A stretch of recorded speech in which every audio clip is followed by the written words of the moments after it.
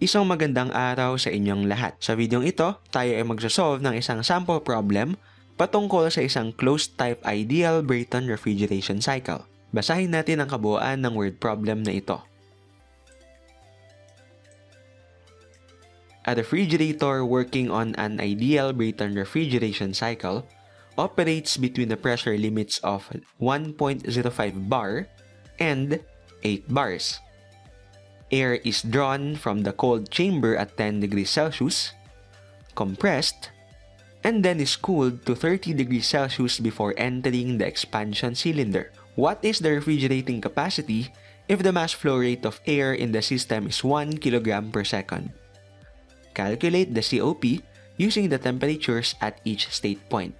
Use gamma is equal to 1.4 and the constant pressure specific heat of air as 1 kJ per kilogram Kelvin. Tingnan natin ang schematic diagram ng ating Brayton Refrigeration Cycle. Let's label these state points first. Sabihin natin at the outlet of the low temperature heat exchanger, we have state 1. Samantalang sa outlet naman ng compressor, we have state 2 or 2S. Dahil sabi sa ating problem, this is an ideal Brayton Refrigeration Cycle. So, ang ibig sabihin nito ay yung ating compressor at yung ating turbine ay parehong isentropic. Next, ang outlet ng ating high temperature heat exchanger ay state 3. Samantalang ang outlet ng ating turbine ay state 4 or 4S. Let's begin this problem by writing all the given that we know. Una, ang temperature ng air from the cold chamber ay 10 degrees Celsius. So, sabi dito sa ating phrasing, it is compressed afterwards. So, we can say that T1 is basically 10 degrees Celsius. Take note that since the formulas that we are going to use later are in Kelvin, it's good kung i-convert na natin ito agad sa Kelvin. So, we just add 273.15. This becomes 283.15 Kelvin. Next, it is cooled to 30 degrees before entering the expansion cylinder. So, malinaw sa ating schematic diagram na ang inlet ng ating expansion cylinder or basically yung turbine ay state 3. So, we can just say that temperature at state 3 is equal to 30 degrees Celsius plus 273.15 para i-convert to sa Kelvin, tayo ay magkakaroon ng 303.15 Kelvin. We also know that the pressure limit are as follows. So, we have P low, that is equal to 1.05 bar, and P high equals 8 bars. Also, according to our problem, the mass flow rate of air is equal to 1 kg per second. Also, gamma is equal to 1.4. Gamma is the ratio of your constant pressure and constant volume specific heats. And we have Cp, the constant pressure specific heat of air, is 1 kJ per kilogram Kelvin. Ngayon, isulat natin ang iba't ibang formula upang isolve ang ating refrigerating capacity at COP. Alam natin na ang refrigerating capacity ay equal lang sa mass flow rate times the constant pressure specific heat multiplied to the change in temperature in your low temperature heat exchanger. And if we inspect our schematic diagram, it's going to be T1 minus T4. Samantala, ang ating COP ay mananatiling refrigerating capacity divided by the net power.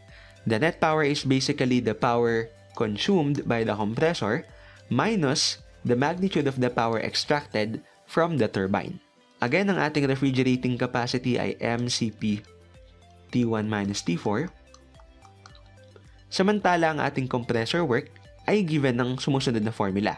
We have M dot times Cp multiplied by the temperature change in the compressor. Let's inspect our schematic diagram. We have T2 minus T1.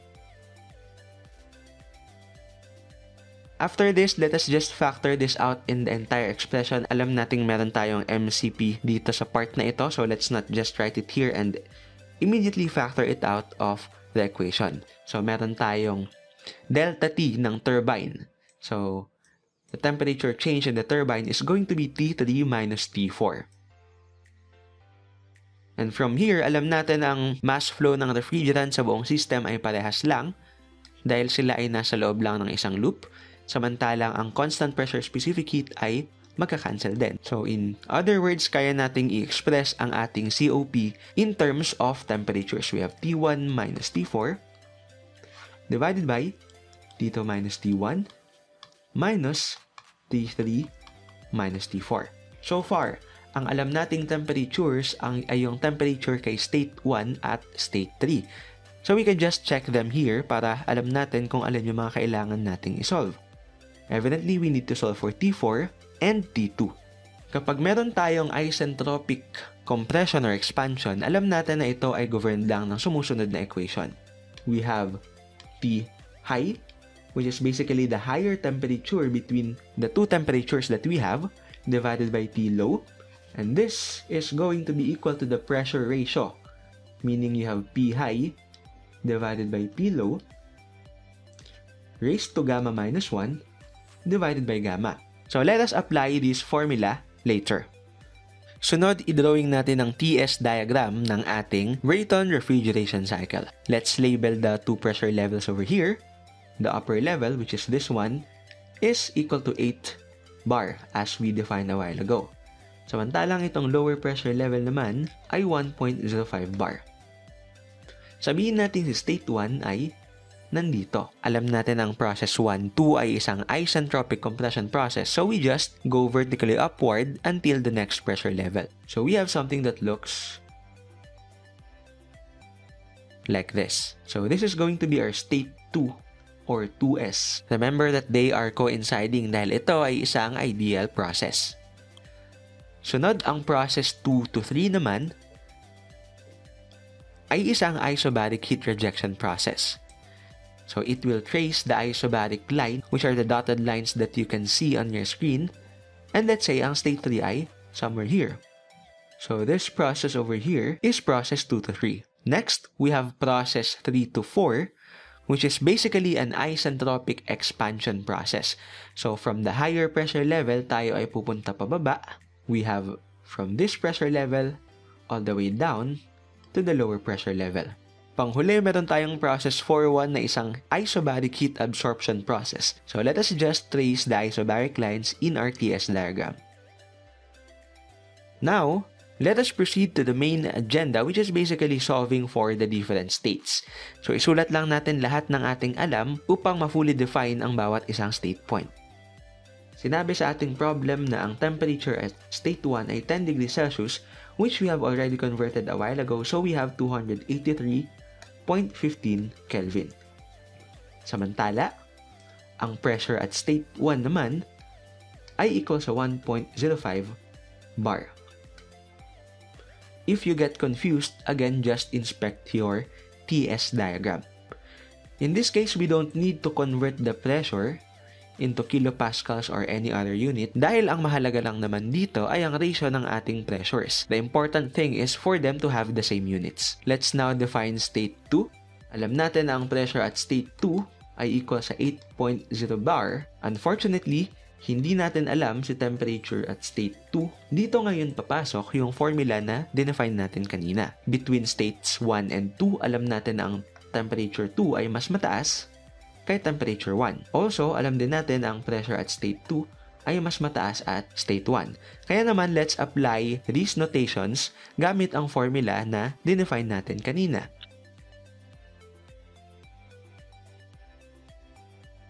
So, meron tayong T2 divided by 283.15 equals 8.0 bar, which is P2, over 1.05 bar. Again, as long as the units of these two pressures are the same, wala tayong magiging problema. Moving forward, we have 1.4 minus 1 all over 1.4. And we can just input this formula in our calculator and use the technique shift solve.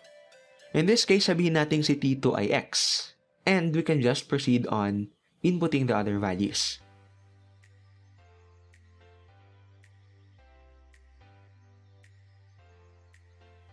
Press Shift, click Solve, and then input a number that is relatively high. Sabihin natin mga nasa 500 Kelvin. Press equals, and then press equals one more time. So we have 505.81 Kelvin.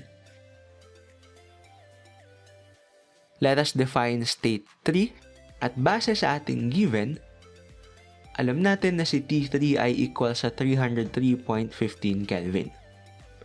Samantala, base sa ating TS diagram, P3 is still equal to 8 bar. So, isulat lang natin ang mga values na ito. We move forward to state 4. And unfortunately, ang alam lang natin sa state 4 ay yung pressure. So, P4 is equal to 1.05 bar. Samantala, ang state 4 ay makukuha natin gamit ang ating isentropic formula. So, again, balikan natin ng ating formula. We have this. So, let us just replace high and low with states 3 and 4 respectively dahil alam natin na si T3 ay mas mataas kaysa sa T4.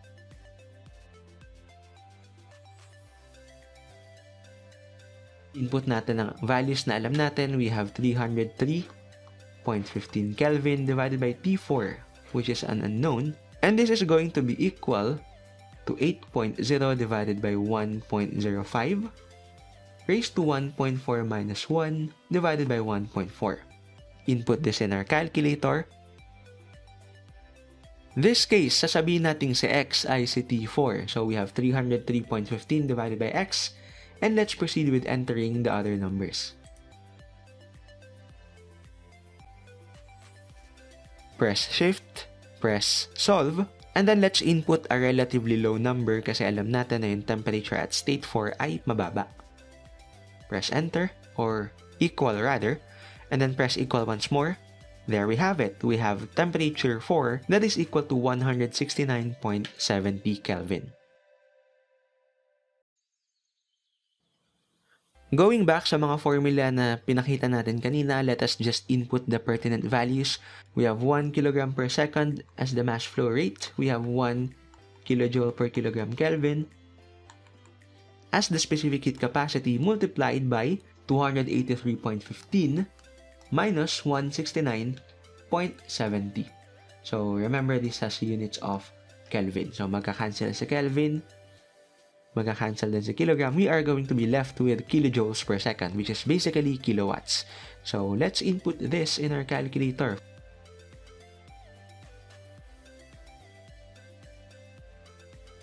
Finally, we have a refrigerating capacity that is equal to 113.45 kilowatts. Next, isolve natin sa COP. And again, let us just enter the pertinent values of these temperatures.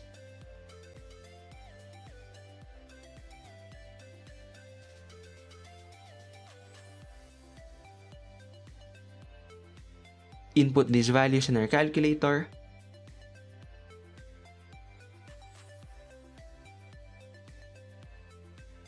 We have a COP that is equal to 1.27.